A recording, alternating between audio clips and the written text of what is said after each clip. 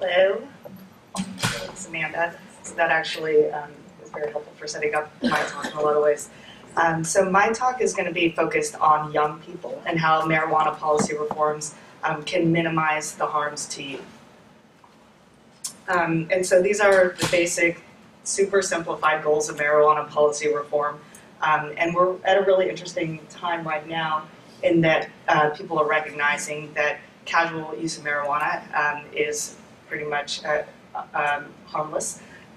And people are at the same time recognizing that the harms of marijuana prohibition, arresting, incarcerating, levying other criminal penalties on people for marijuana possession is very harmful. And so we're at a time now where people are feeling less a sense of urgency for this first bullet point, but feeling much more a sense of urgency about the second point and recognizing the importance of that. So now we're in this era where many states are legalizing, several states are legalizing, many states are decriminalizing, states are implementing medical marijuana policies, and overall it seems to have had a very positive impact with few known downsides. But there are several concerns about how these changes are playing out. Amanda mentioned the racial disparities, and we've heard about those several times this morning. And I want to focus on the harms to youth and how, moving forward, we want to reduce the harms to youth, the harms of use and the harms of criminalization of youth possession. And so, So, teenagers, youth are a very important part of this debate. They're people who are advocating for the continued prohibition of youth generally like to focus on youth often, talking about how if we legalize it for adults, we're sending the wrong message to young people. If we increase access in any way, more marijuana will get into the hands of kids. We'll see increased use of marijuana by youth, and then of course, all of the scare stories that result from that, increased dropouts, increased driving under the influence of marijuana, kids getting brain damage from continued use, becoming addicted to harder and harder drugs, things of that matter. And at the same time, people who are advocating for the legalization and further decriminalization of marijuana are also talk a lot about protecting youth. And Amanda brought up a really good point about regulating the distribution of drugs towards youth. And in some cases, it's right.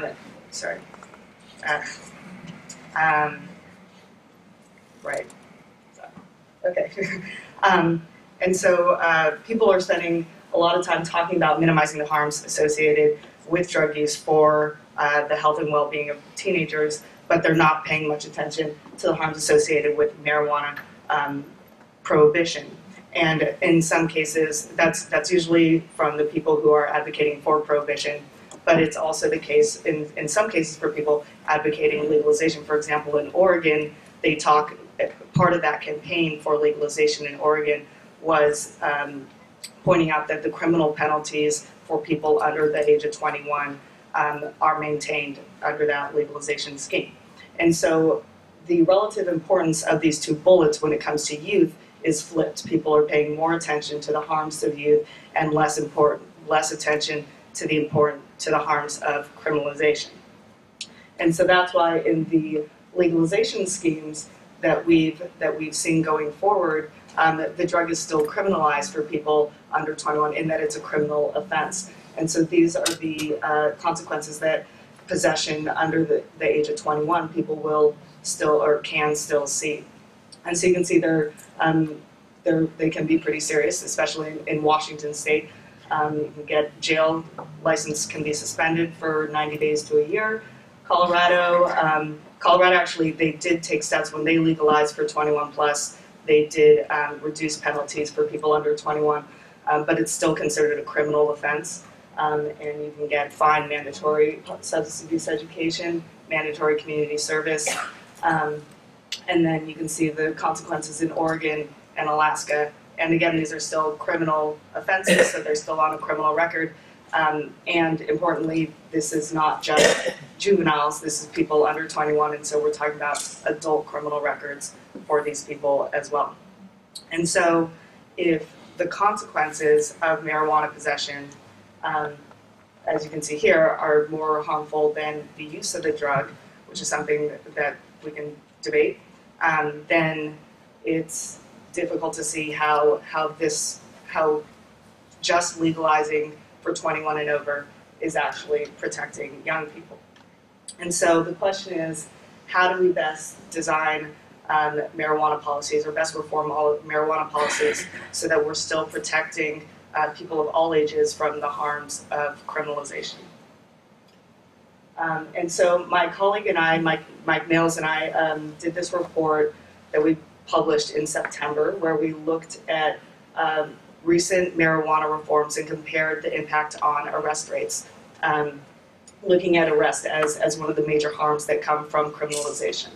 And so we focused on 5 states, so 3 states with the most lenient decriminalization schemes in that they're not criminal offenses at all. So that's California, Massachusetts, and Connecticut. And there are a number of other states that have decriminalized to a different extent in that there's no jail time, but there is, but they're still considered criminal offenses. There's some that are, it's a civil offense for the first offense, but then subsequent offenses for possession are criminal offenses, so we didn't include those.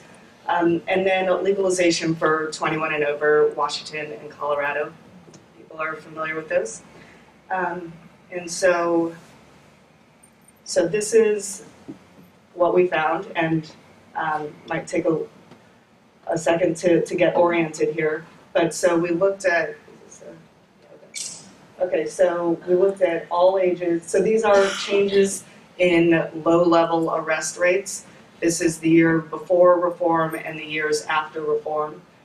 Massachusetts was 2009, California and Connecticut were 2011, and Washington and Colorado were 2012. So they represent different years, but for each of them, it's year before reform and the year after reform. And so you can see, so the darker bars are the states that have decriminalized it for all ages. The lighter states, so that one and that one, Washington and Colorado are the ones that have legalized it for 21 plus. And so you can see that you get the greatest drops in all arrests in Massachusetts and California, which are the states that decriminalized it for all ages. Of course, it's significant drops for every state. I mean, overwhelming drops in arrests for every state. And so what you can see is that that is led by the drops in arrests for people under the age of 21. And so in the decriminalization states, you have a substantial drop, still substantial drops in these others, in Washington and Colorado, where it's still illegal for people under the age of 21, indicating that there's a de-emphasis by law enforcement on enforcing marijuana offenses. But it's not nearly as big a drop as what you see here. And so, and then, as we would expect when you look at ages 21 and over, the biggest drops are in the legalized states. But you still see significant drops in Massachusetts and California. Connecticut's a little lower, or significantly lower, and we think part of that might be because their legalizations, or their decriminalization is for half an ounce and above, whereas all these other states is an ounce and above. And so that might explain it, but we haven't looked in detail at that. And so then this is the change in high-level marijuana arrests. And so this one, and so we don't have these data for Washington or Connecticut, which is why those bars dropped off.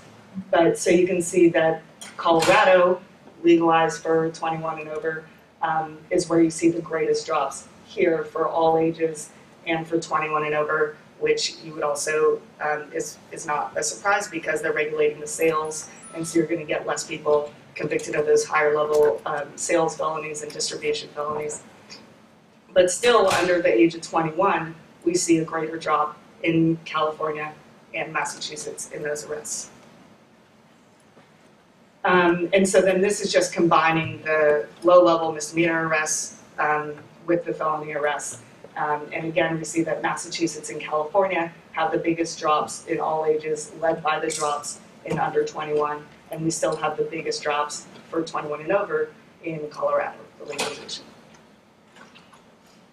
So, if we consider the goals to minimize the harms associated with marijuana misuse for people of all ages and with prohibition for people of all ages, then it's really important to consider to distinguish between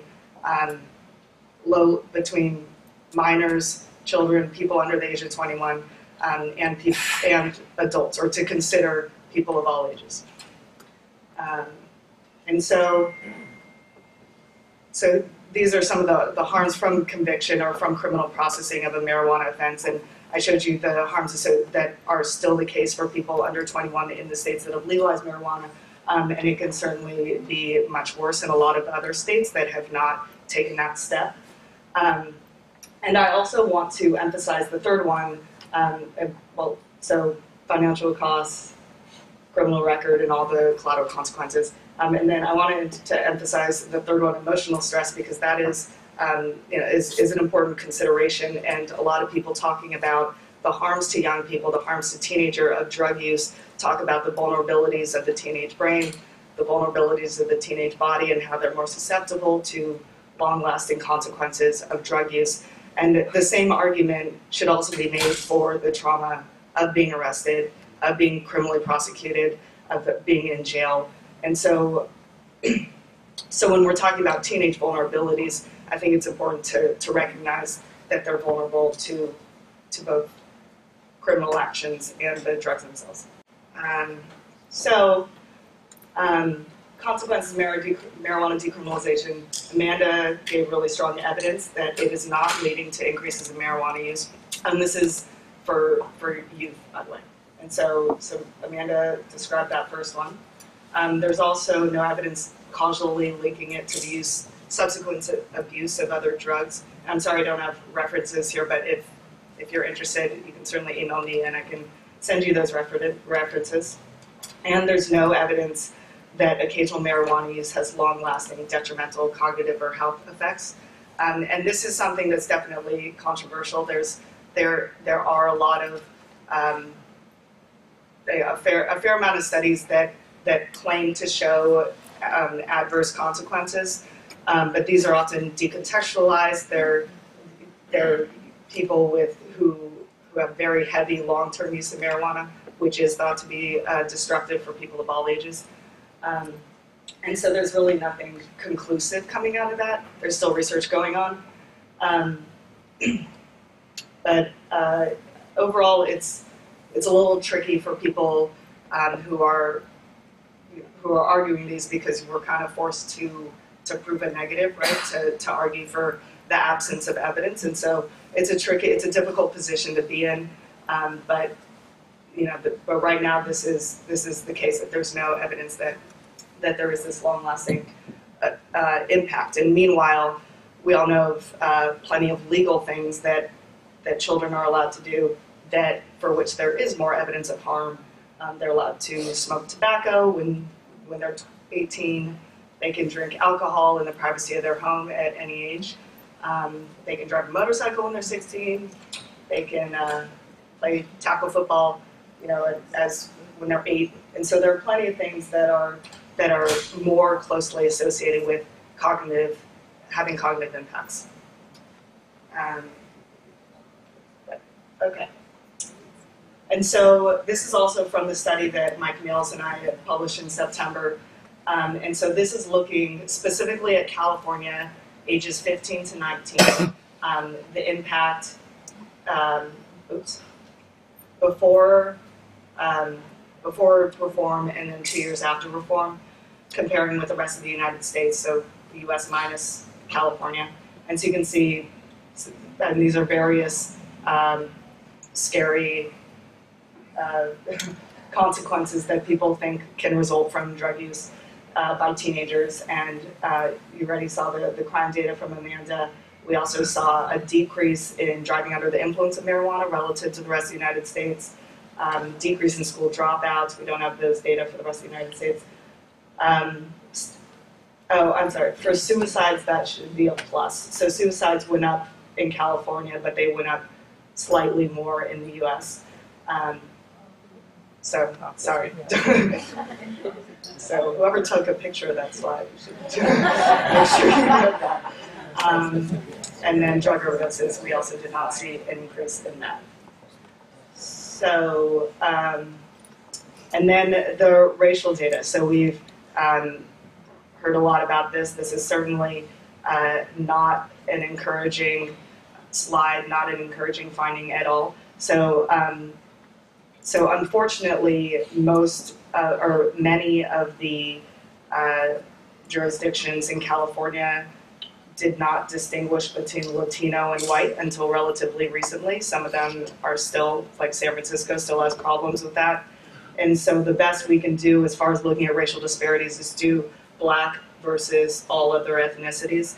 And so it's really unfortunate that we may never, probably will never have those data for these earlier years because of the way police departments were scoring race. So often people who were Latino were considered either other or white, or yeah. So this is the best we can do at this point. And I'm sorry. Oh. And so as you can see, there. So this is misdemeanor arrest rates for people under the age of 21 per 100,000 residents.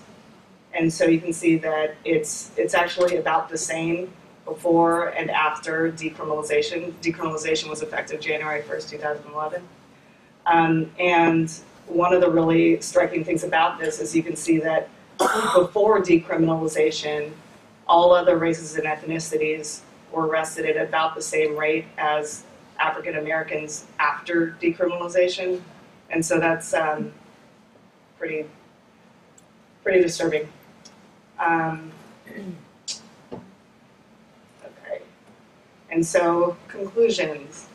So, state that decriminalized marijuana possession for all ages saw significantly greater drops in youth arrests than states that only legalized marijuana possession for 21 and over. States that legalized it for 21 and over saw more significant drops in arrests for adults, especially for more serious offenses. And marijuana decriminalization in California has not resulted in harmful consequences. And of course, the staggering racial disparities are unchanged. And so for our recommendations, we think it's important to reduce unnecessary exposure to arrest into the criminal justice system for people of all ages. And so I think Amanda made a really great case for creating a legal regulated market for adults. And that's certainly something that we recommend. And we think it's important to include decriminalization of the drug for people under whatever that age is determined to be. And then focus efforts on treatment-based approaches to reducing problematic misuse. There's certainly, marijuana is not completely harmless. There are adverse consequences of dependency, of long-term heavy use. And then reforming police procedures and practices to reduce racial disparities. And so that, there's a number of things that could happen there. It includes reducing stop and frisk, reducing racial profiling, changing the way that police go about looking for drug deals. Instead of just targeting open-air drug markets, looking at more problematic or other problematic drug markets and areas of drug misuse. And of course that, you know, that's still only the beginning. I completely agree with the earlier speaker about looking at reparations for the harms that have already been done to these communities. You know, that people who have spent time in jail and prison for crimes that we now do not consider crimes. There's a lot of work that needs to be done.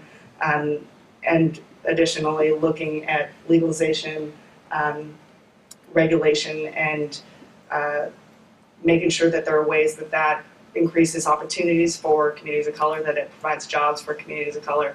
I know in Colorado and Washington, I believe, it is, if you have a criminal record, you cannot own a marijuana dispensary or a pot shop. So there's already prohibitions that are going to be disproportionately impacting people of color in those states. And so, excuse me.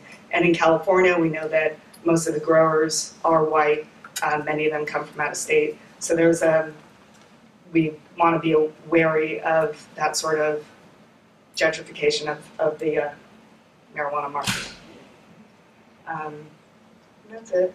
And I'm sorry I don't have my email address, but my name is Lizzie Buchen, and my email address is lizzie@cjcj.org if you have any questions about that.